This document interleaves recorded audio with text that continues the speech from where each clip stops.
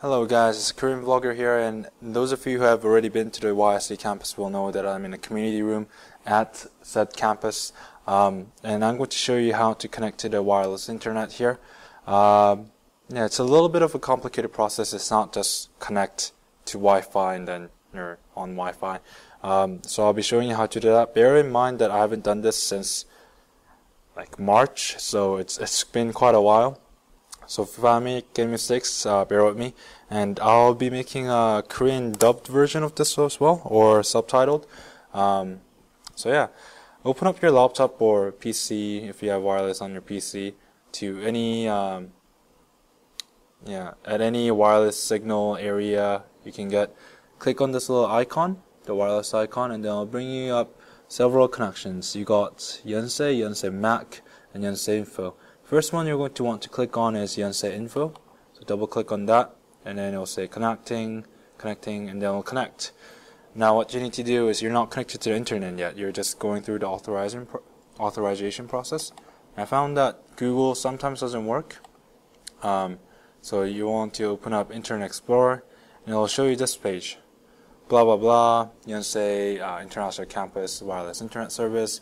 It'll have some English. Not all of it is translated that well, but essentially you've got your manuals and agents, blah blah. Mac, this is PC, this is Mac, this is your Android smartphone, iOS, etc. I've never tried it on Nokia or BlackBerry. Some people have told me that they have problems with those two, so if you got those phones, then good luck. But basically you want to type, you want to click the agent. I'm gonna go with English. Just click on it. It'll redirect you to the download page, probably. It's saying, do you want to download this? I'll also click run. It's running security checks. This is the same process that you do for any computer or smartphone. On look, my antivirus tells me that there's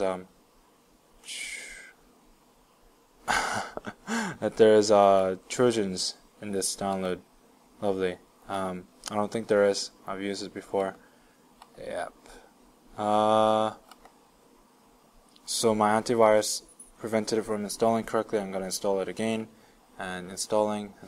Oh, bear with me here. I'm using my camera to record a screen because my computer is sort of new-ish, and the operating system is new. Because I got a fresh operating system installed after my hard drive failed, so I don't have a screen recorder. I hope you can see everything. And you guys know how to install. It's just basic process. So after the installation is complete, installation completed, you go to your desktop. It will give you this little icon.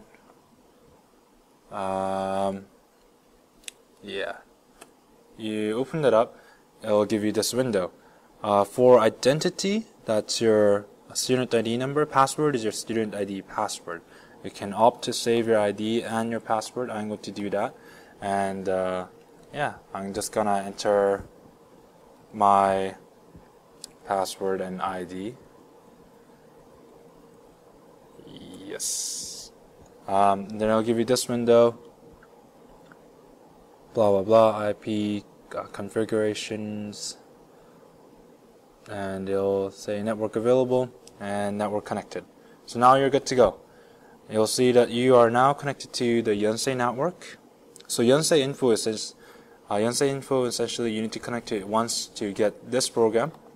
And if you can't get this program for whatever reason, you can download it, move the installation agent to another computer, and then upload it that way and install it. It works the same way. So now I'll show you that the internet is working by going to google.com, Google, and voila. Now let's go to news, so you can see that it's actually working. News comes up. Yep. So everything's working. That's how you get wireless internet. You can only get it if you are a student or have access to a student ID for some reason at Yonsei University. So don't try to connect illegally, I guess. You can connect to it on your smartphone as well, and there's no limitation of how many devices can be connected under one account as far as my knowledge goes. And you don't have to set up the entire process again. You might have to log in occasionally, but it logs in automatically for everyone that I know.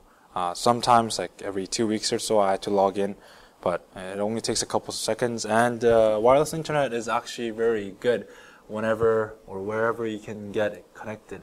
There are Cisco, I can't find any right now. There should be one in here, but there are Cisco wireless routers that are 802 something something X speed or 802.11n speed. Either way, it's really fast internet for what you get for free. So I hope that helped you out, and if this helped you out, please press the like button and subscribe for more helpful tips. I'll see you guys next time.